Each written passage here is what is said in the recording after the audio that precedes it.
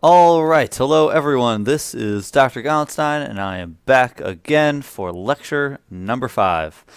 In today's lecture, what we're going to do is we're going to go into a little bit more detail into how we calculate our estimated parameter values, our estimated coefficient values. So how do we calculate beta 1 hat? How do we do it?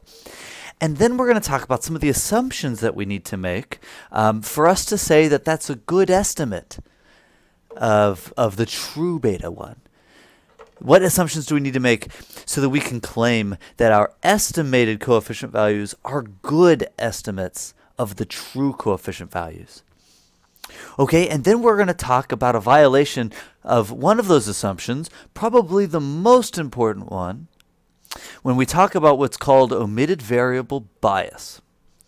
And then, in typical fashion, we will take what we are lecturing on and what we're talking about, and then we're going to demo it all using Stata. All right, so with that overview, let's get started. The first section here is called ordinary least squares. Ordinary least squares is the methodology that is most commonly used to estimate coefficient values. All right, so this is the how. This is the how we do it, okay? And I want to talk about what it is and kind of give ourselves some intuition as to how this calculation works. We won't go into all the details, but we're going to give an overview and give the intuition. All right, so to begin with, let's take a look at a generic, simple regression model. We have a dependent variable y with observations for each individual I. And then we have an independent variable x with observations for each individual I. We have an error term for each individual I. And then we have the population coefficients. So we've got beta 0 and beta 1. All right, so what we're saying here is here's our population regression model. We're saying that the dependent variable is a function of the independent variable x. And this linear regression model accounts for or describes the dependent variable. Okay, so we have this is our population regression model. And what we're going to do, we never know the true population regression model because we never have all the data. And so what we're going to do is we're going to estimate this, right?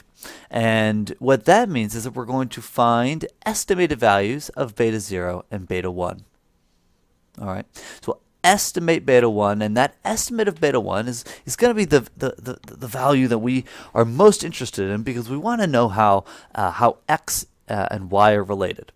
We want to know how much does y go up or down with a 1 unit change in x. All right, so we want to know what this beta 1 is. We want to know what the population beta 1 is.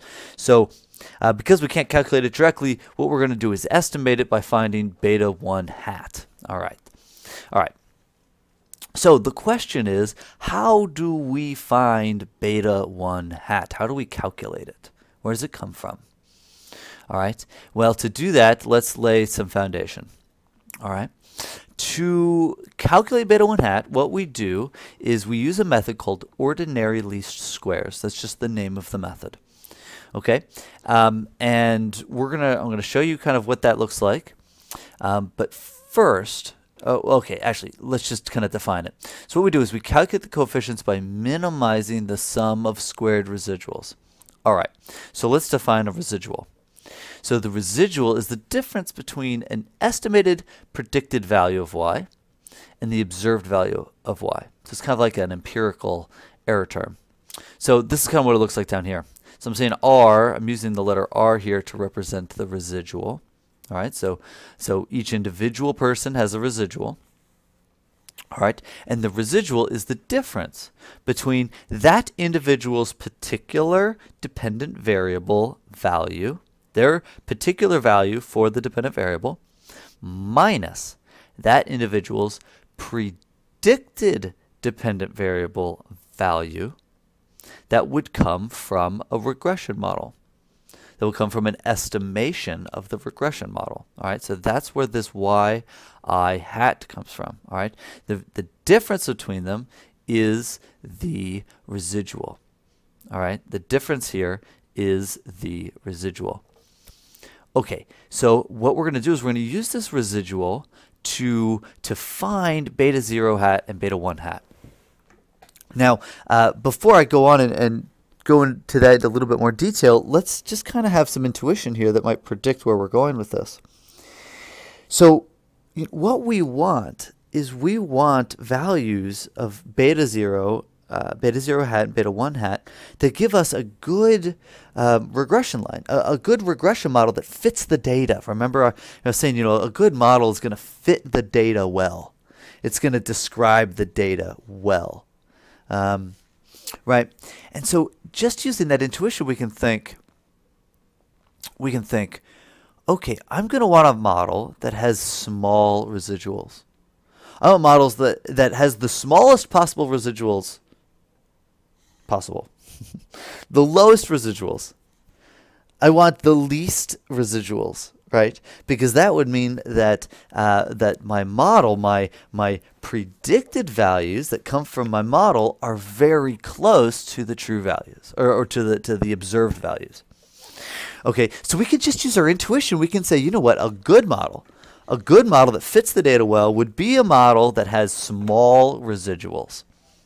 All right. And that's kind of the intuition, is that we are going to calculate beta 0 hat and beta 1 hat by finding the value of beta 0 and beta 1 that gives us the smallest residuals. All right, so there's our intuition. Well, let's make this even more clear. All right. So first, let's be more clear about what this yi hat is.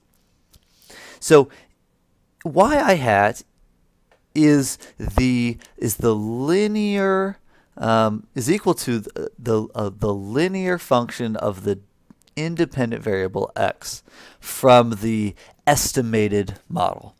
All right. And so yi hat equals beta 0 hat plus beta 1 hat times x. All right, that's what yi hat is. Beta 0 hat plus beta 1 hat times x. All right, this is what yi hat is. Even if we haven't estimated the regression model yet, there will, if we estimate the model, there will be some y 0 hat and some beta. Beta 0 hat and some beta 1 hat. Okay, and so we know that this is the yi hat. Now, just to kind of show the calculation, let's plug this expression into our expression for the residual. I remember it's yi minus yi hat. We're going to plug this in for yi hat. Okay, and so now we have a function. We have the residuals as a function of beta 0 hat and beta 1 hat. All right. And so what we're going to do, what we want to do, is we're going to sum the squared residuals. We're going to take the residuals, right? So this is R, and we're going to square them, and we're going to sum them up. So each individual person has a residual. We will square that residual, and then add it up for all the individuals in the data set. That will give us the sum of squared residuals. That will give us one that gives us one expression that kind of captures how far away a fitted value of the regression is from the observed data values. All right, and then what we do is we find the values of beta 0 hat and beta 1 hat that minimize the sum of squared residuals. Whatever value of beta 0 hat and beta 1 hat that minimize the sum of squared residuals, those are going to be the beta 0 hat and beta 1 hat values that we will use. And so again, the intuition, what we're doing here by creating this sum of squared residuals is we're getting kind of a measurement of how big the residuals are. In sum, all of them, all the residuals together. How big are the residuals? And then we want to know, we want to find the beta 0 and beta 1 values that would give us the smallest residuals. All right? And those will be the best estimates of beta 0 and beta 1 that we can find. All right, so let's kind of reinforce our intuition here by looking at a graph. All right, so here's a kind of a simple graph, and I've got 5 data points on it. All right. We've got the independent variable on the x-axis, dependent variable on the y-axis, and we've got 5 data points. And what we do with a regression is we fit a model, a linear model, a linear line. We fit a linear line to the data. Right? We fit a linear line to the data, and that line will be a function of beta 0 hat and beta 1 hat. So let's say that this is our fitted line. This is our regression line. This is a function of beta 0 hat and beta 1 hat. In fact, we can say this line here is equal to this. Here's this line. Y hat equals beta 0 hat plus beta 1 hat times x. That's what this line is. All right.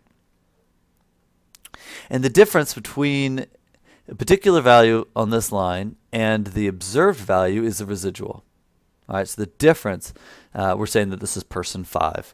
The difference between person 5's observed dependent variable and then their predicted dependent variable is called the residual. All right, so there's residuals for all these different individuals. So this is person 3 and person 4 and person 5.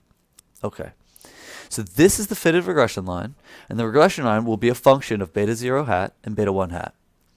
By choosing beta 0 hat and beta 1 hat, we choose what this line is.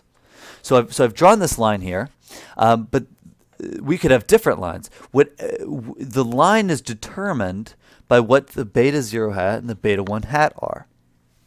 All right, so we will choose the value of beta 1 hat and beta 0 hat such that this line is the best fitting line, the line that fits the data the best, and that would be the one that has the smallest total amount of residuals.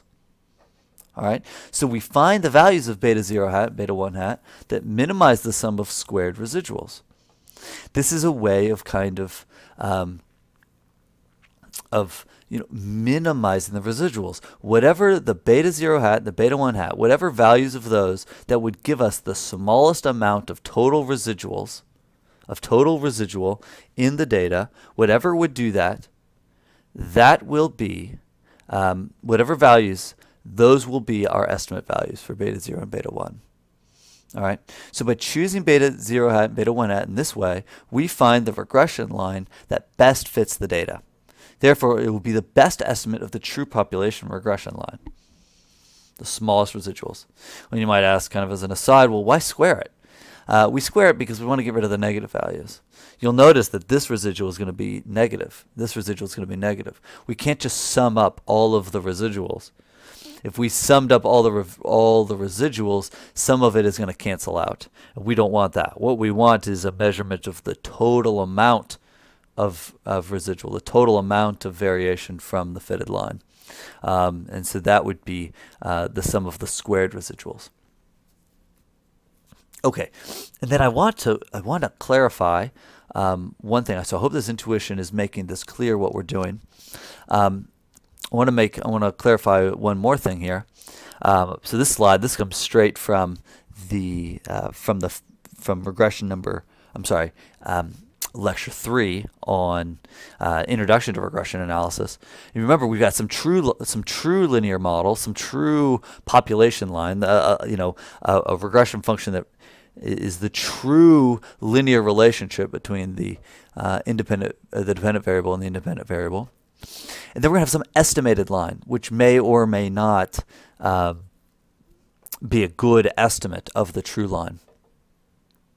I want to make a distinction here between the residual and the error, just to make sure that that's clear.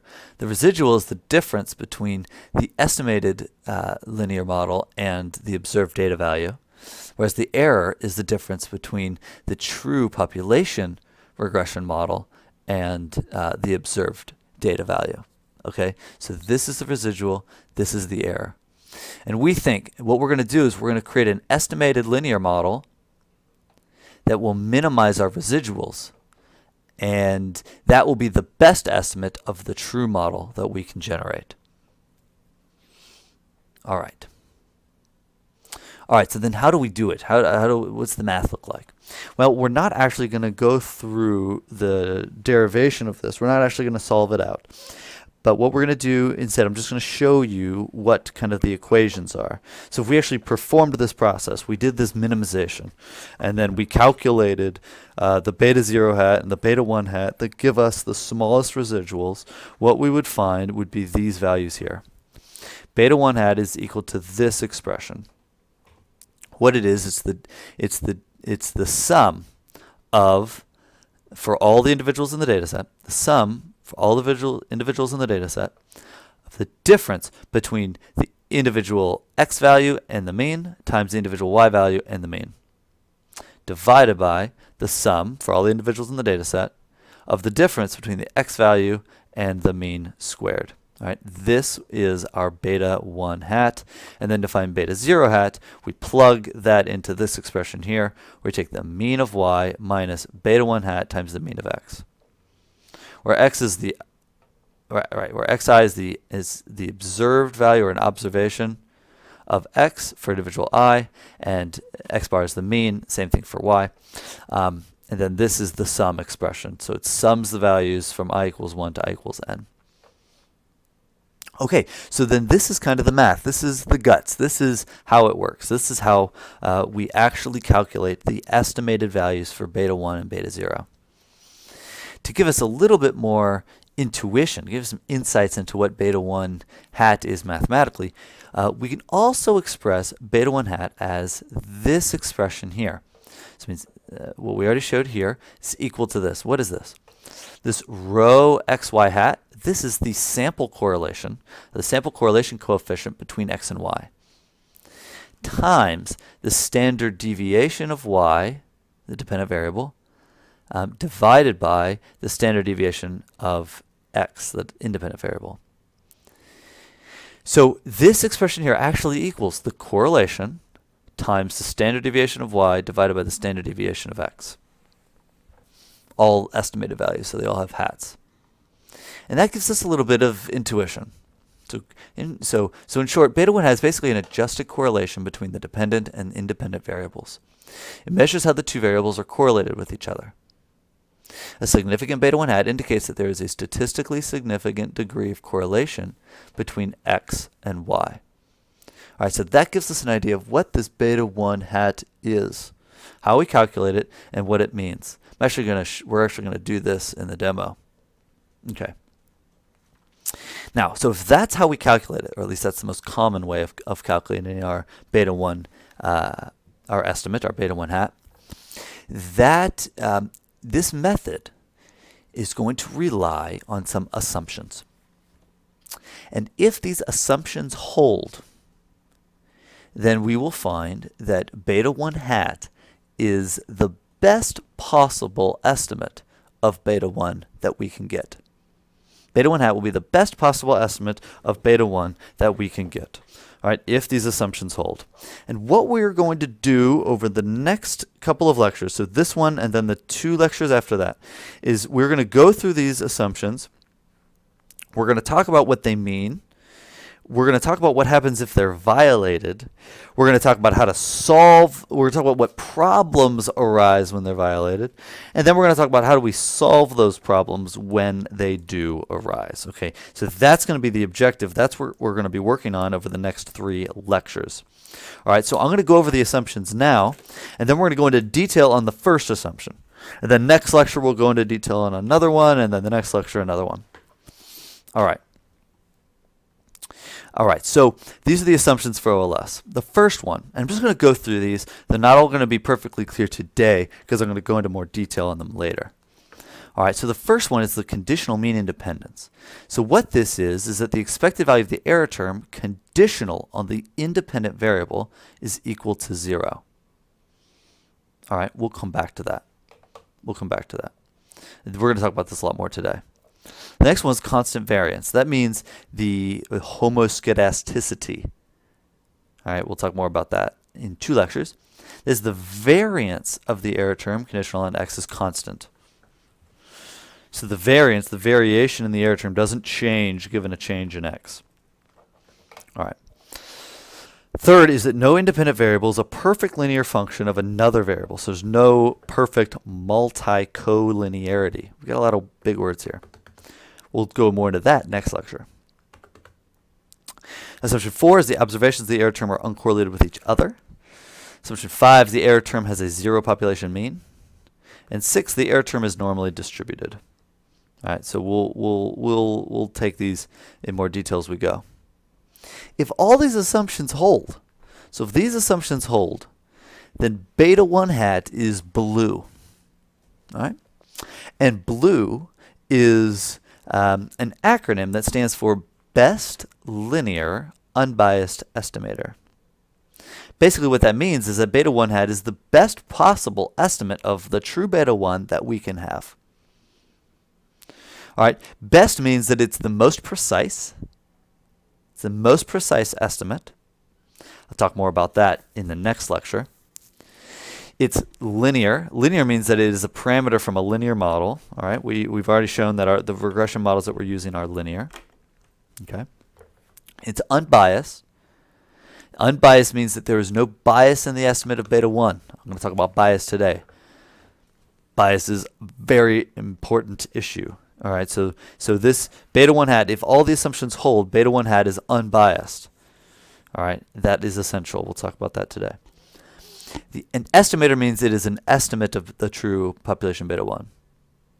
So if all the assumptions hold, then the beta 1 hat that we find using the OLS method, the ordinary least squares, so I'll use the term OLS, that means ordinary least squares, is the best possible estimate of beta 1 that we can have.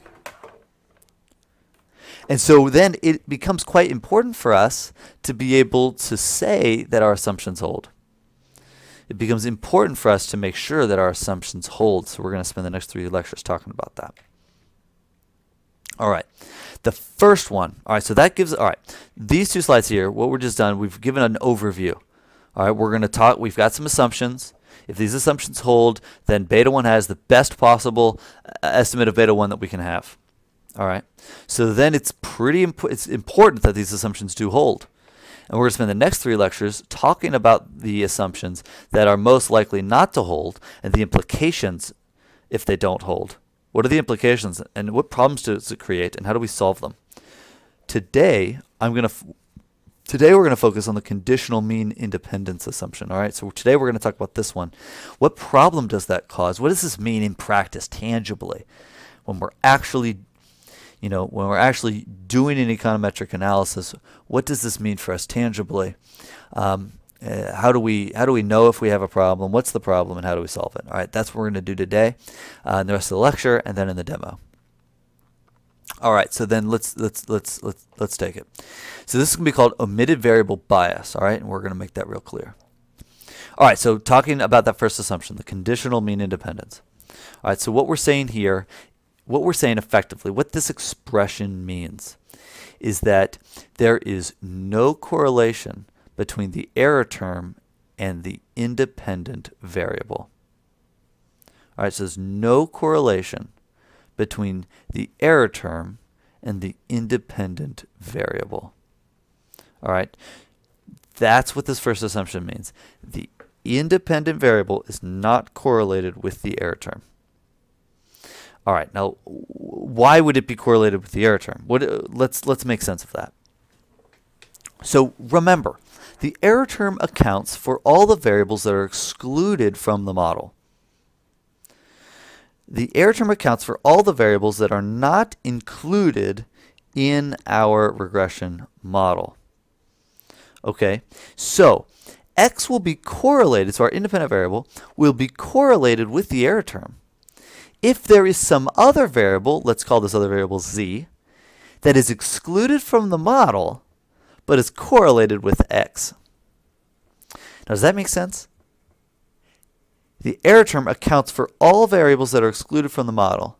And so if there is some other variable, let's call it z, if there's some other variable z that is excluded from the model but is correlated with x, then x will be correlated with the error term because the error term is accounting for this other variable that's missing, and x is correlated with that other variable.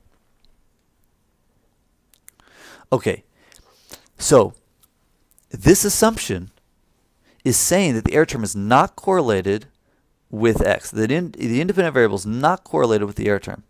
This assumption will not hold if there is some variable that is excluded from the model but is correlated with x. Okay, so here's the conditions. If there's correlation between x and z is excluded from the model, so if there's correlation, it means it doesn't equal 0.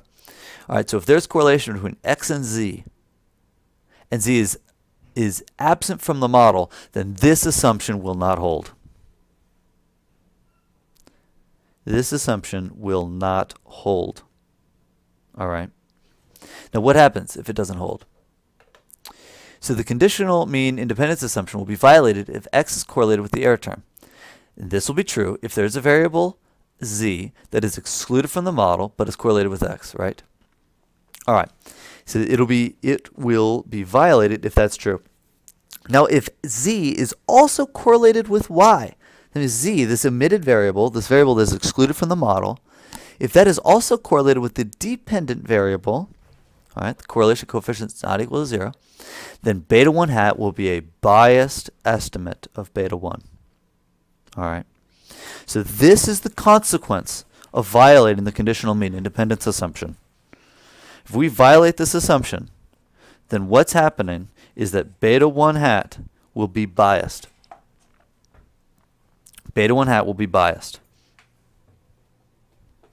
As long as this omitted variable, we're going to call z an omitted variable. A variable that is excluded from the model is omitted from the model. So z is an omitted variable. So if the conditional mean independence assumption does not hold, which is to say that the omitted variable is correlated with the independent variable, and the omitted variable is also correlated with the dependent variable, then beta 1 hat will be a biased estimate of beta 1. All right, so if z is excluded from the model and these two conditions hold, then beta 1 hat will be a biased estimate of beta 1. All right, let's give an example of what this would look like. And then let's talk about what does bias mean and the implications. So let's take our standard example. We've got income is a function of education. All right. And let's ask ourselves the question, will we have a biased estimate of beta 1? So if this is our model, will we have a biased estimate of beta 1? So if we're asking ourselves that question, what we need to do is we need to think. So can we think of another variable that would explain income, be correlated with income, and would be correlated with education? Because all the other variables, so in this simple model, every other variable is in the error term. All variables other than education is in that error term. All right, so can we think of another variable that would explain income and would be correlated with education? So here's an example. Age. Age is not in the model, so it is accounted for in the error term. And so age will be a good example of something that could cause bias. Older workers probably make higher incomes because they have been employed longer. So that would mean that age is probably going to be correlated with income. Older workers also are probably to have higher levels of education. They just, they've had more time to accumulate more years of education. And so, just based on our intuition here, we can say that, yeah, the correlation between education and age is not going to be 0. And the correlation between income and age is not going to be 0, which would mean that the beta 1 hat, the estimate of this beta 1, will be a biased estimate of the true beta 1. All right, so we will have bias if these two conditions hold. So if we can think of a variable that excluded from the model, but correlated with the variable in the model and correlated with the dependent variable, then this implies that we will have a biased estimate of beta 1. Okay, well that sounds bad, but what is bias? All right, so if the conditional mean independence assumption does not hold and the excluded variable is correlated with the dependent variable, then beta 1 will be bias. What is bias? Well, to make this clear, let's just remind ourselves that beta 1 hat is a random variable. It's kind of like the it's kind of like the sample mean. If we go back to, remember the sample mean, every time you collect a data set, you'll find a new sample mean. And that sample mean itself is a random variable, and it has a distribution, the sampling distribution of the sample mean. And that sampling distribution of the sample mean is going to be a normal distribution, and it's going to be centered at the true population mean. So if you remember that, beta 1 hat is very much like that sample mean. Every time we estimate our regression model with a different sample population, we will get a different value for beta 1 hat. This implies that there is a distribution for beta 1 hat, and this distribution has a mean and a variance, which we'll talk about later or in another lecture. All right, so let's just imagine, here we go. We have a distribution of beta 1 hats. All right, so beta 1 hats follows some distribution. And when you run your regression model with a particular sample, you will get a beta 1 hat from the distribution of possible beta 1 hats. You could have one that is right at the mean, or you could have one way out here or way out here, but these ones are a lot less likely. You're much more likely to get a value of beta hat that's somewhere around the mean. All right, so your particular beta 1 hat value is a value pulled from the distribution of possible beta 1 hat values. All right. Now, what does it mean for your beta 1 hat estimate to be biased? All right. Well, if the mean of the beta 1 hat equals the true beta 1 hat, then the estimate is unbiased. Just a little typo here. And the estimate is unbiased. Is unbiased. All right. If the mean of beta 1 hat equals the true beta 1 hat, then the estimate is unbiased.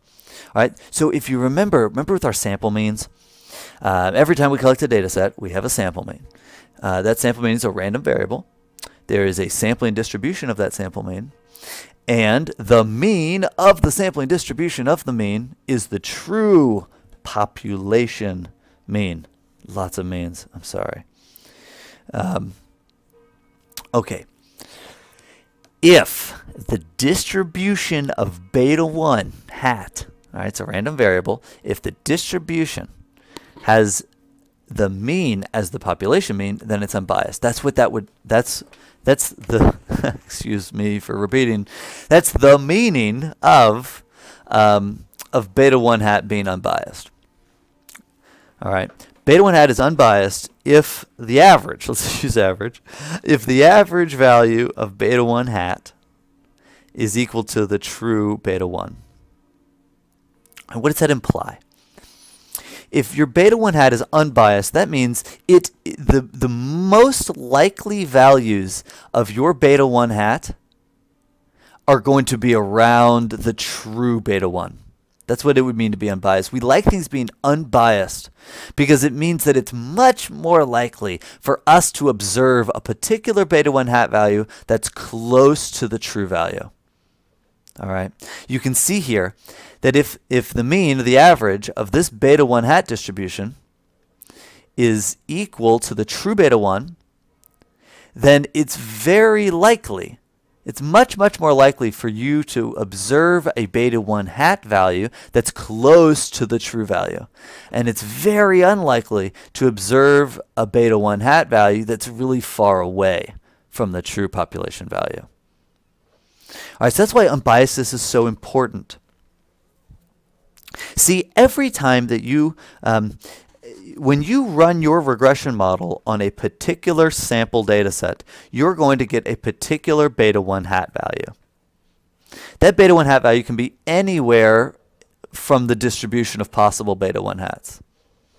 So we want that distribution to have a mean or an average value of the true population beta 1. Because that would imply that it is most likely, it is more likely, that our particular beta 1 hat is close to the true beta 1. All right. So that's why being unbiased is so important. Well, what would a biased mean? All right. If the mean of beta 1 hat does not equal the true beta 1, then the estimate is biased. All right, so what does that mean? All right, so now using this red line, imagine that this red line, this red beta 1 is actually the true population beta 1. So now imagine that this red line, this red beta, this is the true population beta 1. But this orange curve, this is the distribution of my beta 1 hat value, and the green line, the green line is then the average of my beta 1 hat distribution. If the red beta 1 is the true beta 1, if the red beta 1 is the true beta 1, you can see that it's unlikely, it's a lot less likely for my beta 1 hat value to be near the true beta 1. See, I'm very likely to get a beta 1 hat value that's right around here, right around the average of the beta 1 hat distribution. That's a good thing if my distribution is unbiased and it's centered around the true beta 1. But if the true beta 1, but if it's not centered at the true beta 1, if the true beta 1 is out here and my distribution is not centered at the true population beta 1, then it is most likely that I will find a beta 1 value that is wrong. That's off, that's far away from the true beta 1. That means that my particular beta 1 hat value is most likely, is almost certainly going to be far away from the true value. So then it's going to, this is what we call bias. It's going to be systematically either smaller or larger than the true population beta, and it's not going to give us a good estimate. We're not going to be able to use it to, we can't reasonably conclude that our beta 1 estimate gives us a representation of the true beta 1 if the beta 1 is biased. All right, so bias is a really big problem. All right, now let me make this just a little bit more clear, okay? So bias is when the expected value of beta 1 hat is not equal to the true population beta 1. All right? It's unbiased is when the expected value of beta 1 hat is equal to the true population beta 1. All right, so this is bias, this is unbiased. Why is bias so bad? Bias means that we cannot trust our estimate to give us an accurate description of the relationship between x and y. Our bias can be upwards or it can be downwards. If our bias if our estimate is biased downwards, then our expected value of beta 1 hat is less than the true population beta 1 hat. That means that our estimate will most likely be smaller than the true effect or the true relationship. Or our estimate could be upward biased. That would be where the expected value of beta 1 hat is greater than the true beta 1. That means that our estimate will most likely be larger than the true effect or the true relationship. If we don't know the direction of the bias, then all we know is that our estimate is almost certainly not a reflection of the true population value. What we know, if our estimate is biased, is that it is not giving us a good representation. And if that bias is large, then it's if the bias is big, if there's a lot of bias and we don't know the direction of the bias, then we effectively just don't have any information about the relationship between x and y. We can't really draw any conclusions from it. Not very meaningful conclusions if it's biased. So bias is a big problem. It is the biggest problem. It's the problem that we are going to be talking about all the time in this class and all the time in my other class. And when you're doing research, you need to really think carefully about bias, because bias is a big problem. If your estimates are biased, then you can't trust them to give you an accurate picture of the relationship between your dependent variable and your independent variable. All right. And this bias is going to be a is going to play a big part also in this question of causality. You know, throughout the class so far, I have on a number of occasions in the class so far, I've asked you whether or not a particular correlation implies causation. I've asked you if a particular correlation implies causation. I need to correct something. Independence. All right. If a particular correlation implies causation, and so far it doesn't. You know, no correlation implies causation. But if we have an unbiased estimate, then we can conclude causation. Or I could say more precisely, a necessary condition for concluding causation is unbiasedness. All right, so biasness is really important if we want to know a causal relationship between two variables. All right. But unfortunately, it is rare for us to be able to make the conditional mean independence assumption. There's almost always a reason for why our independent variables are correlated with our error term.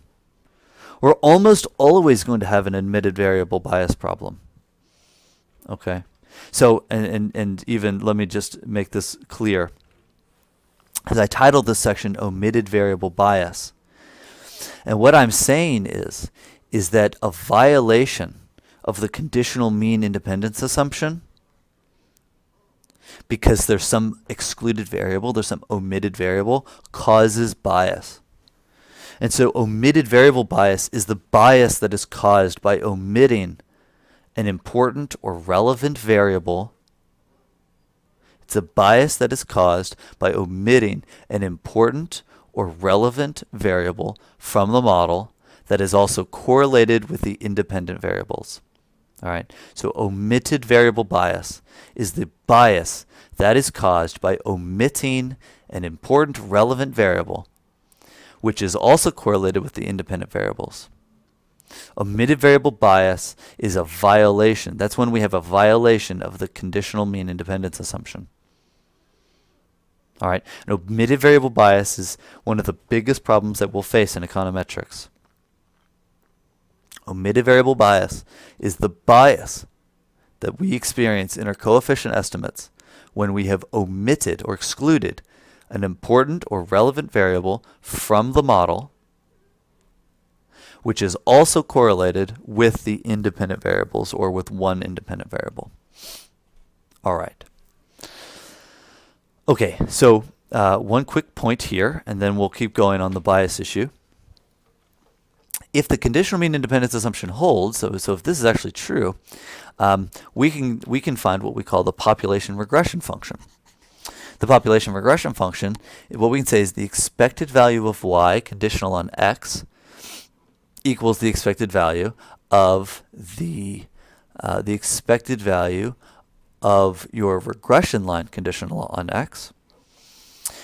This simplifies to the expected value of y conditional on x equals our regression, our linear function, plus the expected value of the error term conditional on x. And if our assumption holds, then this will equal 0. And if this equals 0, then we can conclude that the expected value of the dependent variable conditional on the independent variable is equal to this clean linear function. So if the conditional mean independence assumption holds, then the expected value, the average value of the dependent variable, is equal to this, our simple linear model. The expected value, that means that this simple regression model actually accurately describes the average value of the dependent variable conditional on x. All right, what does that mean? All right, so the average value of the dependent variable is purely a function of the independent variable. All right, this is called the population regression function. It's called the population regression function. Let's give you an idea of what this is. So this, let's see, this is our data, and we fitted a line to it. All right, this is the population regression function. If the conditional mean independence assumption holds, then this is our population regression function. And beta 0 plus beta 1 times the independent variable will equal the average, the expected value of income. All right, so what we can do, we can kind of imagine distributions of the dependent variable for each value of x. For each value of x, there's some distribution of the dependent variable. And each of those distributions has an average. And so what we're saying is that for a given value of the independent variable, we can calculate the average of the so each particular value of the independent variable, we can calculate the average of the dependent variable. All right. So for each value of x, for each value of the independent variable, there's some distribution. There's some distribution of the dependent variable. So for each value of x, there's some distribution of the dependent variable. Some distribution of so in this case, income. And the population regression line, when that assumption holds, is equal to the average value of that dependent variable. All right, so each of these are distributions of the dependent variable conditional on x. That means it's a distribution of the dependent variable given a particular value of the independent variable. So this means so the mean of these distributions for each distribution for each value of x is equal to this. All right. All right. Now, with all that said, so we've laid out the implications of this assumption and the consequences of this assumption. We've discussed and kind of demonstrated that, okay, if this assumption doesn't hold, then we're going to have bias, what's called omitted variable bias. And so now what I want to talk about is how do we test for it? How do we know whether or not we have omitted variable bias? So I want to talk about how do we know whether or not our model, the model that we've run, the model that we've specified, has omitted variable bias or not. Okay, so I want to talk about testing for omitted variable bias. And then I want to talk about kind of some solutions. What do we do? Like if we have omitted variable bias, what do we do? What next? Like I said, bias is a big problem. So how do we solve it? How do we address that problem? Okay, so first let's do testing for omitted variable bias. All right, the most important means of testing for omitted variable bias is theory or intuition. Now remember from last lecture, I said, and I've repeated again and again, that when we write down a regression model, we want to include all the relevant variables. When we write down a regression model, we want to base that model on theory and intuition first. We think about what is the function that describes the dependent variable. We do that first. That's essential. Okay, and so if the first thing that we rely on is intuition and theory, then that's the same thing that we will rely on to intuit whether or not we have an omitted variable bias. Whether or not there's some variable that is omitted from our model that would be correlated with the independent variable and correlated with the dependent variable. All right, and now in practice, you'll almost always have omitted variable bias, because our data sets will not include all the relevant factors. So we're almost always going to have omitted variable bias of some kind or another. All right. But now, okay, and actually let me go through a couple of examples of what this would look like, just to kind of drive this point home. What I'm going to do here is I'm going to pull the two regression model examples that we used in our last lecture, and we're going to talk about whether or not we can infer that there would be omitted variable bias in those models that we ran last time. Now, if you remember, from last lecture, we had specified a model. We said wage is a function of education, experience, ethnicity, and sex. Okay, and so here is our here's our model, and we know that the error term captures all the factors that aren't included in the in the model. So all other factors. So if you remember, we've got job type, marital status, and we also mentioned a bunch of things that might affect wages or might be related to wages that aren't even in the data set. All right, we mentioned one of them is innate ability. So let's think about that one. So we think that ability, intelligence, charisma, things like that. So innate ability is not in the model. So it's accounted for in the error term. Now the question is, does the fact that ability is in the error term, is that going to cause an omitted variable bias? Ability is an omitted variable. Will that cause bias? Is that going to cause bias in one of our estimates? Okay. Well, let's think about that. First, let's pick out one of the independent variables in our model that we're most interested in, or most concerned about. So let's start with education. Let's say education. I'm concerned. I really want to make sure that I have an unbiased estimate of beta 1 because I really want to know the effect or the relationship between education and wage. I want to know how much does wages go up if education goes up. That's really important to me. I'm trying to decide whether or not I want to go back to school. So I want to know how much can I expect my wage to go up if my education goes up. All right, so I really want to know beta 1. So I want to be sure that I'm not going to get a biased estimate of beta 1. All right, so let's think about that. I know that ability is not in my model. It's an omitted variable. Now the question is, will I have omitted variable bias?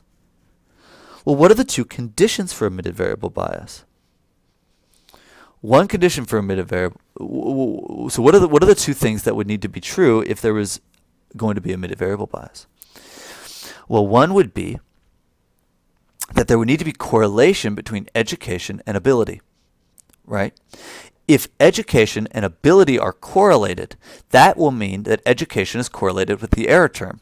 And if education is correlated with the error term, then we will violate our conditional mean independence assumption. Okay, so we want to think, is education going to be correlated with ability? All right, but now then we have the other condition, and that is that ability would need to be correlated with wage. Okay, I have I do this a lot. Let's correct this. Wage. All right.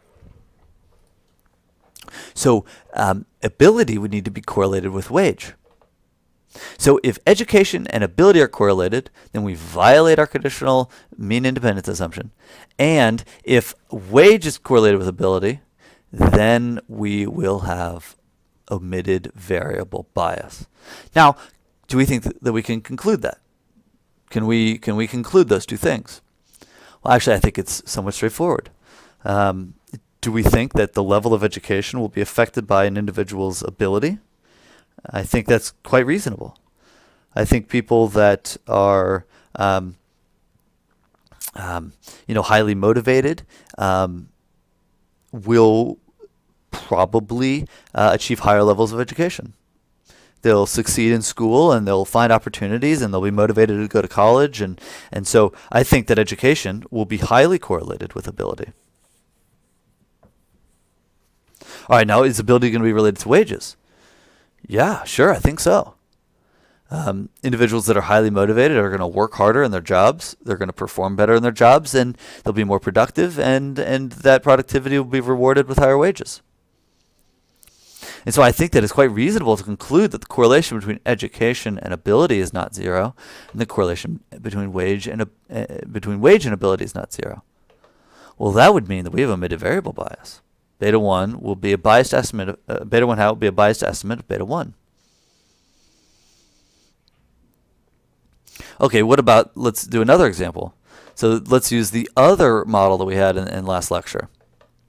All right, so we've GPA as a function of the classroom instructional method, whether it's an online class or it's an in-class lecture format. Okay, and we've got the number of hours that the student spends studying and the student's major. All the other factors are in the error term: intelligence, ability, social network, access to tutors, other various things. Okay, well, let's think about intelligence. Intelligence is not in the model, just IQ. So it's accounted for in the error term. Well, let's say I'm really interested. I really want to know how the number of hours spent studying affects GPA. I want to know how many more hours I should spend studying, right? So I really want an unbiased estimate of beta 3. That's really important to me. I really want to know an unbiased estimate of beta 3. All right, well, I know that intelligence is excluded from the model. The question is that going to cause omitted variable bias? It will cause omitted variable bias if intelligence is correlated with hours spent studying and if intelligence is correlated with GPA. Well, let's think about it. Is intelligence going to be correlated with hours spent studying? I think so. It might be that individuals with higher IQ study less because they need to study less. Or it might be they study more because they know the importance of studying and they're able to digest a lot of information, so they spend more hours studying. Either way, I think there will be a correlation. The same thing with GPA. Students that have a higher IQ will probably have an easier time getting a higher GPA. So therefore, the correlation between hours and intelligence won't be 0, and the correlation between income, the correlation between GPA and intelligence will not be 0, which means the estimate of, in this case we're looking at beta 3, the estimate of beta 3 will be biased. Our beta 3 hat will be a biased estimate of beta 3. All right, so here's 2 examples of why we might have omitted variable bias. And we can easily think of other variables too, variables that are excluded from the model that would cause omitted variable bias. Okay, so how do we test for omitted variable bias? Well, like I said before, the best way to test for omitted variable bias isn't a formal test, but it's intuition. It's your theory. You got to think about it. Are there variables that are missing? If they're missing, how are they going to be related to the independent variable that you're interested in and the dependent variable? And I think that using kind of this type of intuition that we just illustrated here, you'll realize that there's almost always going to be omitted variable bias. Okay, but we also can use a formal test. OVB, omitted variable bias. So we use a formal test. So this is a statistical method. This is called the Ramsey reset test. So this is some procedure that we will use to kind of formally test for whether or not there are missing variables from the data. And really what this is a test of is it's a test of whether or not we are missing what we call polynomial terms. If you remember from the last lecture, we talked about specifying models where there's some nonlinear relationship between a particular variable and the dependent variable. And I believe in our example, we used the example of experience. And we introduced experience and experience squared into our regression. And so what this test does is this is a formal test to see whether or not our model is excluding polynomial terms, squared terms, etc. So is our model excluding relevant or important squared terms? All right. So this is a test that kind of partially tests for omitted variable bias. What we do is we run our regression model, then we produce predicted dependent variable. We produce the predicted dependent variable, y hat. Then we create power terms, polynomial terms of y hat. So y hat squared, y hat cubed, y hat to the 4th. Then we rerun our original model, but add the new power terms. And we perform a joint f-test on the coefficients for those power terms.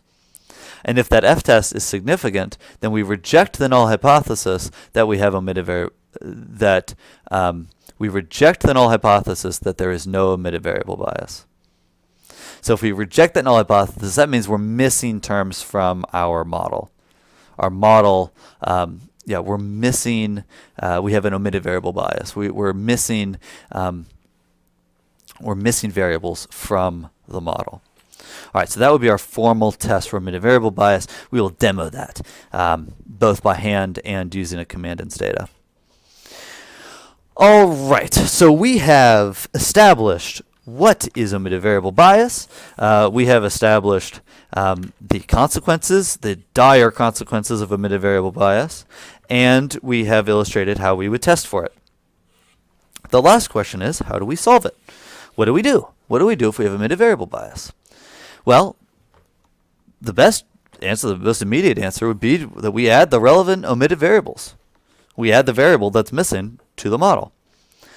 Of course, the problem with that is that oftentimes we don't have all the data. We don't have data on all the relevant omitted variables. So that's not necessarily a good solution. That's not a solution we can always use. The second one, this one we're going to talk about later in this class, and also if you're taking my other course, I will talk about this a lot, and that is we randomly assign the variable of interest. So I'm not gonna talk much about that right now. We'll talk about that later.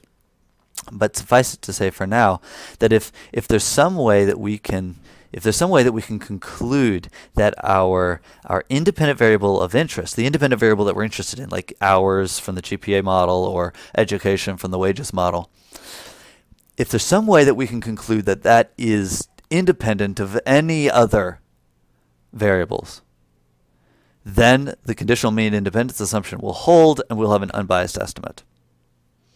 Okay. Randomization is a way that we can do that. We'll talk about that later. All right. But then the most common thing that we will do when we have omitted variable bias, is that we will admit that we have a problem, and then try to find the direction of the bias. And we'll try to find, is our estimate biased upwards or is it biased downwards? All right, so let's talk about that. So finding the sign of the bias. Is our estimate biased up or is it biased down? All right, so we can use our intuition and sometimes our data to gain insights into the sign of the bias.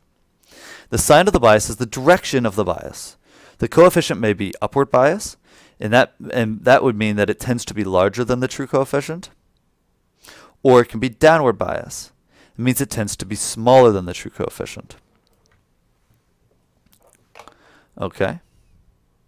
So let's make this clear. All right. So we can use our intuition and sometimes our data to gain insights into the sign of the bias. So let's say this is our true population model. Here's the true population model. The true population model is a function, it has a dependent variable of y, and it's a function of x1 and x2, so two independent variables. But let's say we don't include x2. All right, so the model with the omitted variable is just y as a function of x1. All right, so beta1 hat, our estimate of beta1 hat will be biased if x2 is correlated with y, right? And if x1 and x2 are correlated. All right, so beta1 hat will be biased if these two things are true. Well, let's see if we can sign that bias. Let's see if we can say whether or not beta1 will be biased upwards or downwards. All right, so here we've got this handy table that we can use to reference to think about this bias. All right.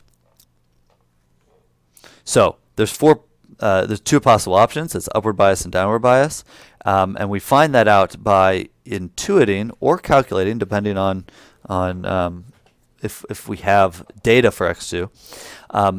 We find that by considering the correlation between x1 and x2, that's up here, and the correlation between x2 and y, which is down here. Okay, so imagine, so there's two different options.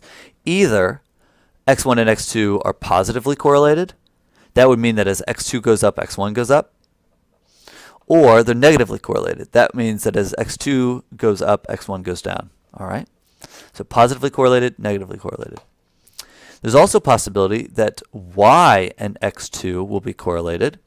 If there's a positive correlation, as beta 2 is greater than 0, right? Or negatively correlated, beta 2 is less than 0. All right, so we follow this through. If x1 and x2 are positively correlated, and x2 has a positive correlation with y, then we'll have an upward bias. Okay, if there is a positive correlation between x1 and x2, but x2 is negatively correlated with the dependent variable y, then we'll have a downward bias, and so on. I'm going to demo this in Stata. I'll show you this, and I think it'll make this really clear. All right, so with that, let's jump over to Stata. I'm going to leave this up because I'm going to use it. Let's go down and open up Stata. All right, pull that over. Pull this over to one side. Let's open up our data set. I'm going to use wages 2. All right, so here we go. Let's get started with our demo. All right, I like to take notes. All right, lecture number 5, OLS and omitted variable bias. All right. So let's do a couple different things first. I want to go through the lecture and talk about some different issues, to highlight some different things that we talked about in the lecture. The first thing I want to do is let's start out. All right, let's start out using a simple linear regression model, and then let's illustrate some of the things that we discussed in the lecture. So let's start out with the simplest model. Let's say we're very interested in the relationship between education and wages. All right, so we want to know how education affects wages. Okay, that's what we want to know. So we're going to specify our first simple regression model, regress wage on education. All right, that is our first simple regression model. Okay, so let's run that. Here's our model. Okay. Now, one thing I want to do real quick first is I want to illustrate what we talked about in the lecture when I kind of gave the intuition on what beta 1 hat is. All right, so you'll know from our results here, this is beta 1 hat. This is our estimated beta 1. It's the estimated relationship between education and wage. Okay, this is beta 1 hat. This equals this expression here. So we could calculate this. It also equals the correlation between x and y times the ratio of standard deviations. Well, let's calculate this. I want to drive this point home. I think this is really interesting. So let's do this. Correlation between the dependent and the independent variable, so wage and education, all right?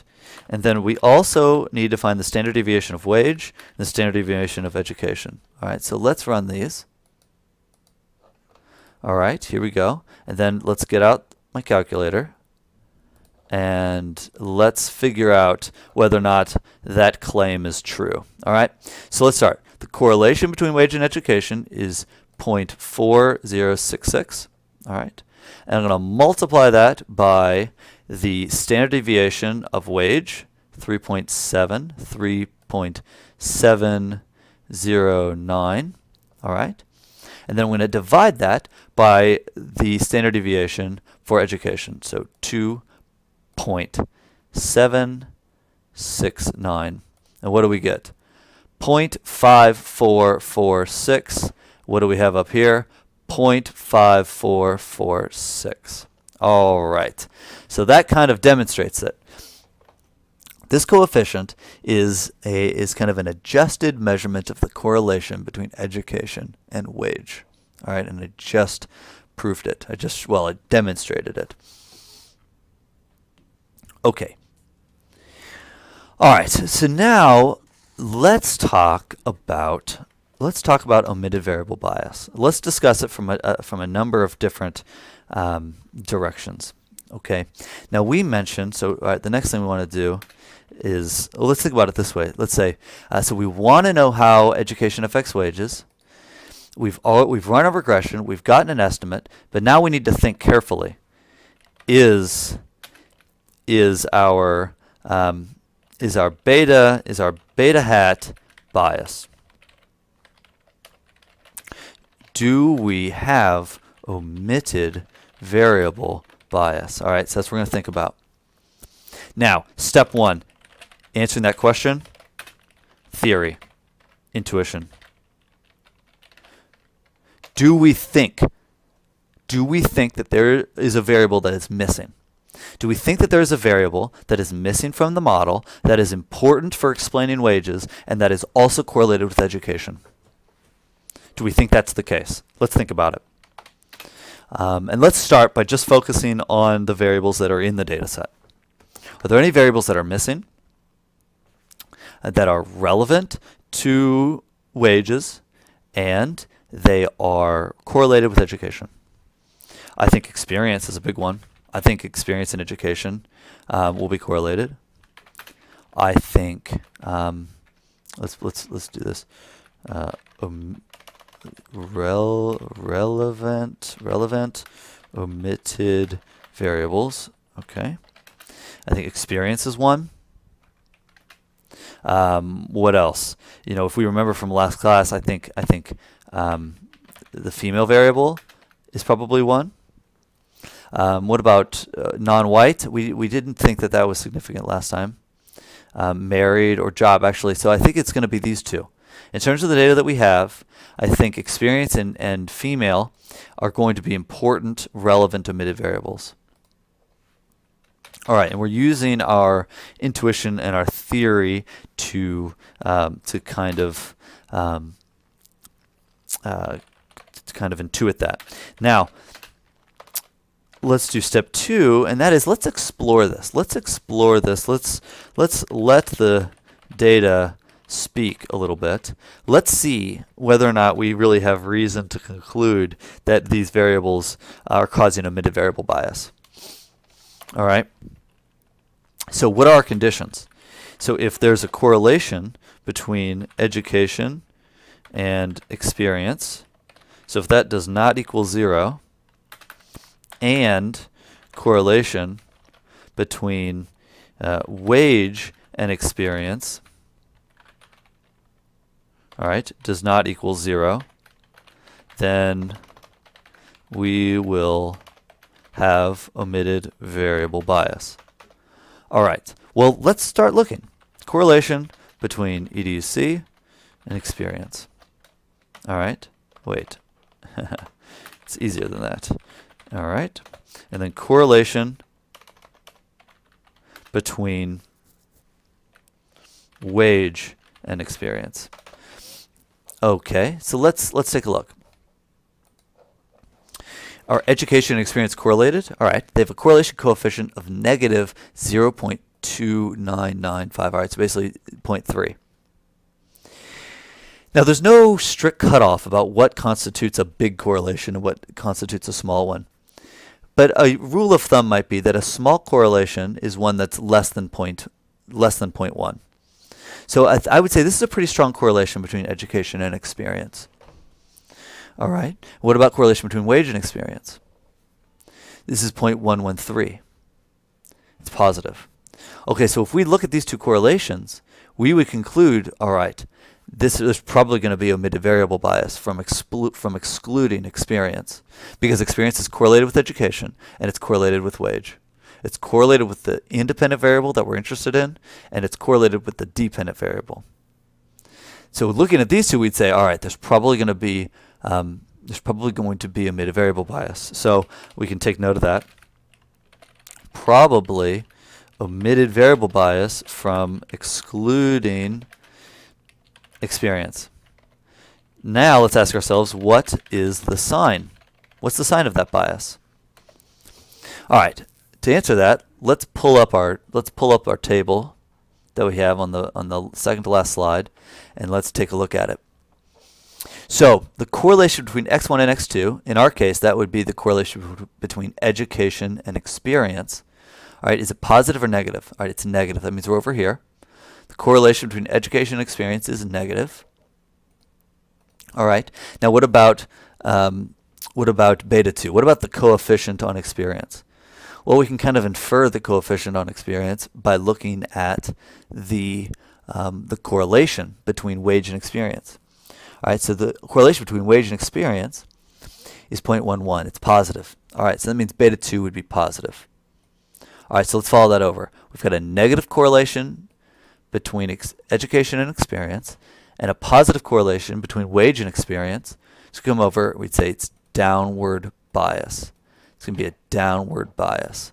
So what is the sign? So we can imagine that, we can even reinforce this with our intuition. We can say that the more education you have, the less experience you have. Well, that makes a lot of sense, because if you spent your time in school, you haven't spent your time working. So, okay, education and experience are negatively correlated. Wage and experience are positively correlated. That is very intuitive, right? You have more experience, you're probably going to have higher wages. All right, and so then this would imply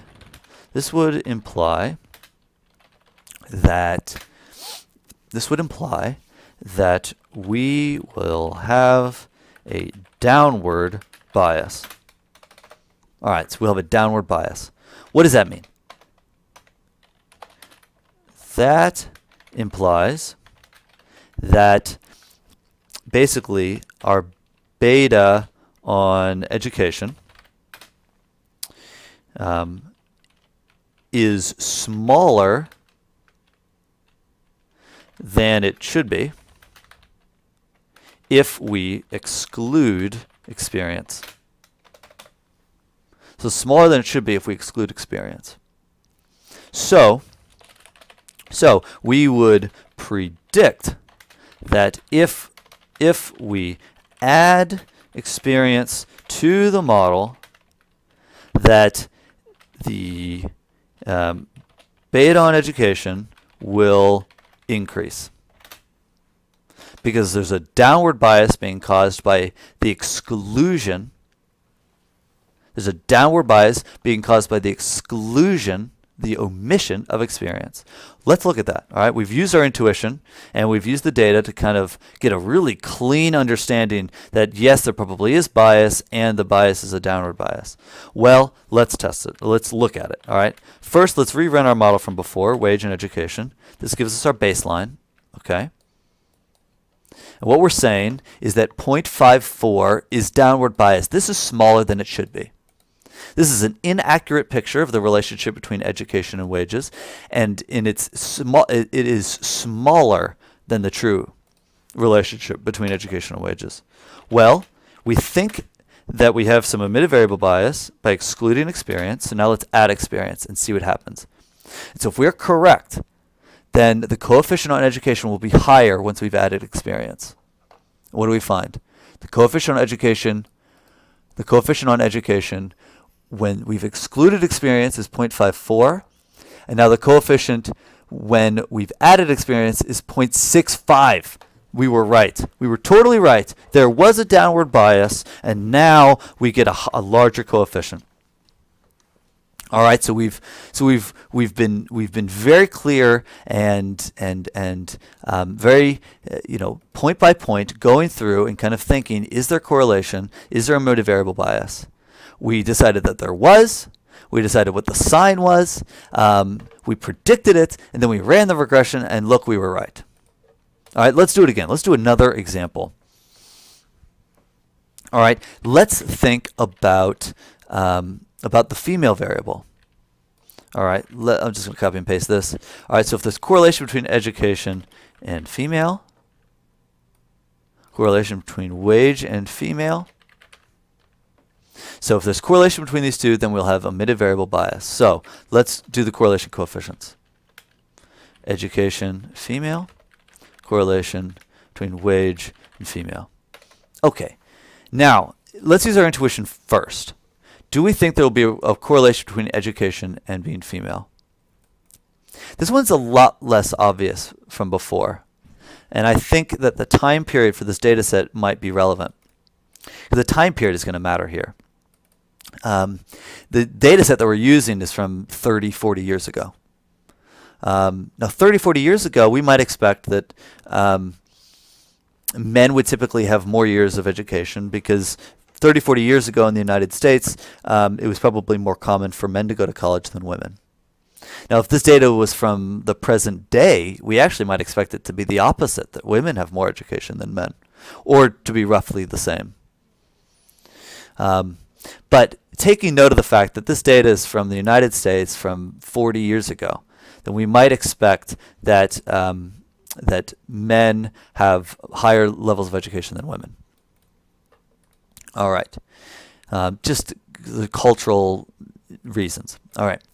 Now, do we think that there will be correlation between wage and female? Again, this is a tricky question. There's a lot of research on this. But the research is very clear that, at least on average, not controlling for anything, that, that men typically make higher wages than women. So we think that there probably will be a correlation here. It's our intuition, based on our intuition. So if this is true, we'll have a omitted variable bias. Now let's look. Let's look at our data and see what we find. Let's run our correlations. So first, is there a correlation between education and female? Okay, there's a small negative correlation. This is pretty small. It's less than 0.1, so it's pretty small. Men have a little bit more education than women, but it's very, very slight. It might not be significant. All right. What about wages in female? Okay, this one's larger.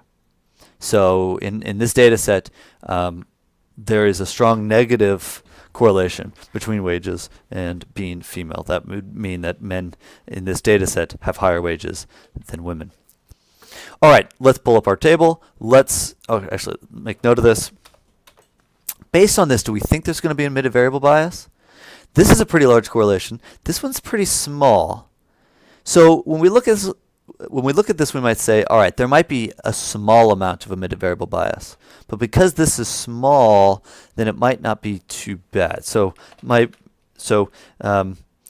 maybe a small amount of omitted variable bias from excluding the female variable. All right, but now what is the sign? All right, let's think about it first. Let's intuit it. Actually, we already did. So education and female are negatively correlated. Wage and female are negatively correlated. All right. What does this imply? This would imply, let's go to our table. All right. So the correlation between education and female is negative. The correlation between wage and female is negative. So this would imply an upward bias. Okay. So this would imply upward bias. All right. That means that our coefficient on education is larger than it should be if we exclude or omit female. So we would predict that if we add female to the model, that the beta on education will decrease. All right, so now we've done it. We've been methodical. We've planned it out. We think that there's bias, a small amount of bias, and we think we have the sign. So let's do our baseline case, wage education, and then actually as our baseline case, we're going to use the model with experience too. And then let's take our model, EDUC, experience, and let's add female to it. All right. So here's kind of like our baseline. We're comparing this. All right. So education, the coefficient is 0.65. So now we would expect, based on our discussion, we'd expect that there will be omitted variable bias, and that will be an upward bias. So that means when I run this regression, we would expect that the coefficient on education will go down. All right, we're removing some of that upward bias, so let's hit it. Boom. What do we see? And it's beautiful. 0.61 basically. So was there omitted variable bias? Yes, a small amount, smaller than with experience. And it was an upward bias. So once we add female, it goes down. All right. So that illustration kind of demonstrates to us that we had omitted variable bias. Now, one thing that I want to point out here that's going to be really important that I want you to think about when you're doing analysis, okay? This is going to be very important. One thing that you'll notice here is that, we really thought this out, and we really thought about whether or not we had omitted variable bias and what variables were missing and what would happen if we added them. But one thing that you'll notice is that when we have omitted variable bias, that when we add additional variables, the coefficient changes. All right? So in both cases, the coefficient changed. So when we added experience, the coefficient on education changed from 0.54 to 0.65. When we added female, the coefficient changed from 0.65 to 0.61. All right? Now that means that in the future, when you're running analyses, if you run one regression and then you add a variable and run the regression again, if your coefficients change a lot after adding additional variables, that means that you must have had omitted variable bias. Okay, so that becomes kind of an informal kind of test or confirmation that there was omitted variable bias. If your coefficients are changing when you add additional new variables to the model. And so you want to pay attention to that.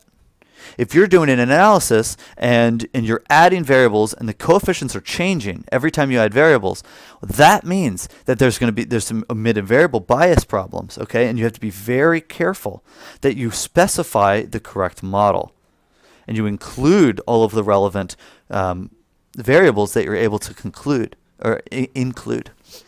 Okay, so you just want to watch out for this. You want to watch out for how these coefficients change when you add new variables. Okay, so I'm just going to make a note of that. Note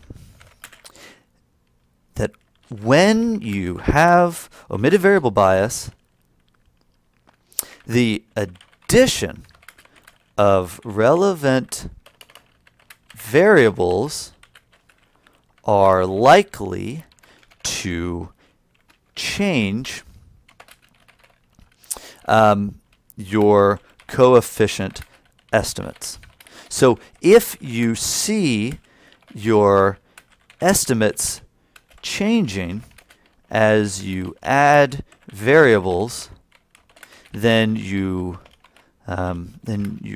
want to pay careful attention to the omitted variable bias problem. Okay. All right. Excellent. Now,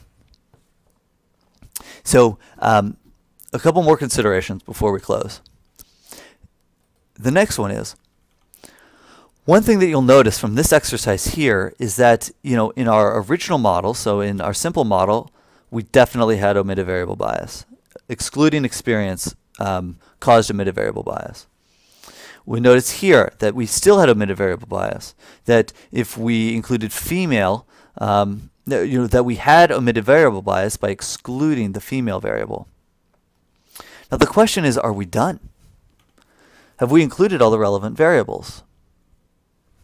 Well, we could add, let's see, we could add another variable. To get an idea, let's see, let's add non-white. All right. Now we thought from the last lecture that non-white's not really relevant. But let's run it. We know that the r squared goes down when we add it. We know that it's not significant, so we don't really think it's relevant. Does it change our coefficient very much? Almost not at all. Okay, so we don't have omitted variable bias from admitting non-white. All right, so we don't need that. But now the question is, are there variables that aren't included in our data set? Like just because, so we definitely had omitted variable bias before. We definitely had omitted variable bias when we just did the regression of wage on education. And we definitely had omitted variable bias when we excluded female. But just because we've added experience in female doesn't mean that we've gotten rid of the omitted variable bias. There could be other variables. Variables that aren't even in our data set.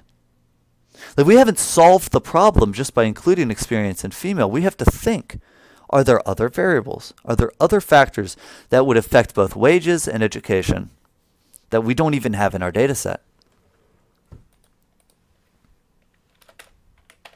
All right, so we might have omitted variable bias because we exclude variables that aren't that are not even in our data set.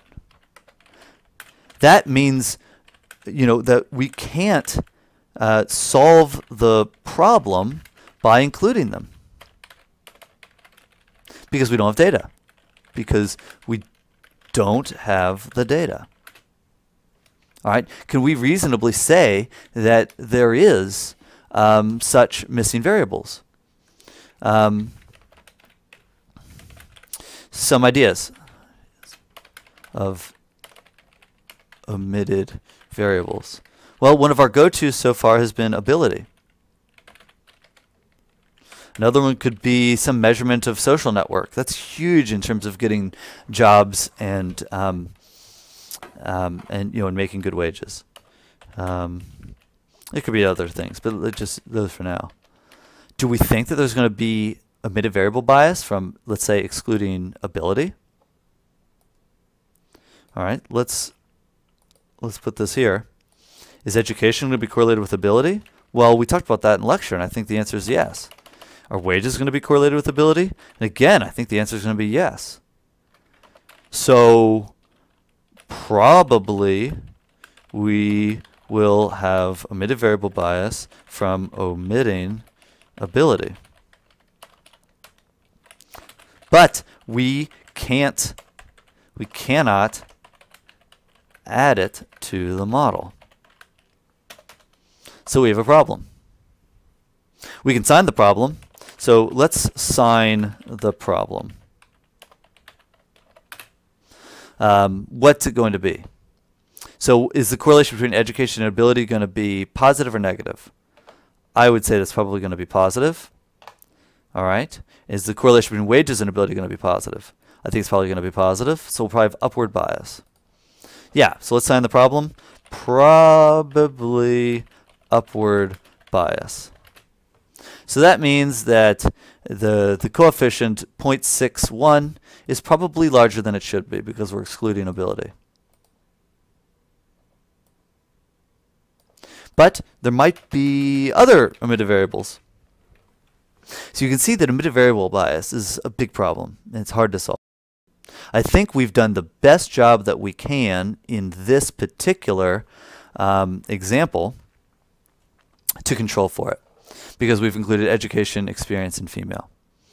But now at this point, what we might do is we might do a formal test. So let's do a formal test for omitted variable bias. All right, and we're going to use this model. This is the best model that we have using our data so far. Let's test whether or not this model has omitted variable bias. So we're going to do the Ramsey reset test. All right, the Ramsey reset test. All right, so let's do this step by step. We're going to run the regression model. All right, there we go. We have it there. Then we're going to produce predicted dependent variables. All right, predicted dependent variables. Let's do that. Predict. That's all you have to do. Predict. What is it? Y hat. All right, that's going to be the predicted dependent variable. Then we need to create power terms. So let's do generate y hat 2 equals y hat squared. Gen y hat 3 equals y hat to the third. Gen y hat 4 equals y hat to the fourth. All right. Then we're going to rerun the model. wage, education, experience, female, and we're going to include all of these terms. All right, and then finally we will do a joint f-test, so we test the hypothesis that these terms are all equal to 0. If they're not equal to 0, so the null hypothesis for this test will be that all of these, the coefficients for all of these terms will be 0, which is another way of saying that we do not have omitted variable bias with respect to polynomial terms like squared terms. If we reject the null, that would mean that we do have omitted variable bias. Okay, or that we would conclude that we have omitted variable bias. All right, so let's do this. First, let's run the regression. All right, let's run the regression, and then we're going to predict y hats. We're not going to see anything here. All right, then we're going to generate these polynomial terms. Generated them. Excellent. We can look in our data set, find them. All right, y hat squared, y hat cubed, y hat to the 4th. All right. Now let's run a regression with those terms in it. So y hat 2, y hat 3, y hat 4. Now we're going to test the null hypothesis that these are all equal to 0. All right. So it is highly significant. That means we reject the null hypothesis that all of them are equal to 0. And we would conclude that we have evidence that there's omitted variable bias. All right. So that's the Ramsey reset test by hand. Let's do it just using a stata command. All right, we'll just do estat ov test. So omitted variable test. All right, let's run this. Same thing. Ramsey reset test using powers of the fitted values of wage. Model has no omitted variables. That's the null hypothesis, is that the model has no omitted variables. The p-value is highly significant, and so we reject the null hypothesis, and we believe that there's evidence that there is omitted variable bias in the model. Okay, so even though we've included experience and female, we still have, from this test and from our intuition, so using the formal test and our intuition, we would conclude that we still have omitted variable bias. All right, we will try to solve omitted variable bias in a more complete way later in the course. But with that, I thank you very much for your time. I look forward to seeing you in class. Be sure to study this lecture hard and to come to class prepared. And with that, I hope you have a great day, and we will see you later.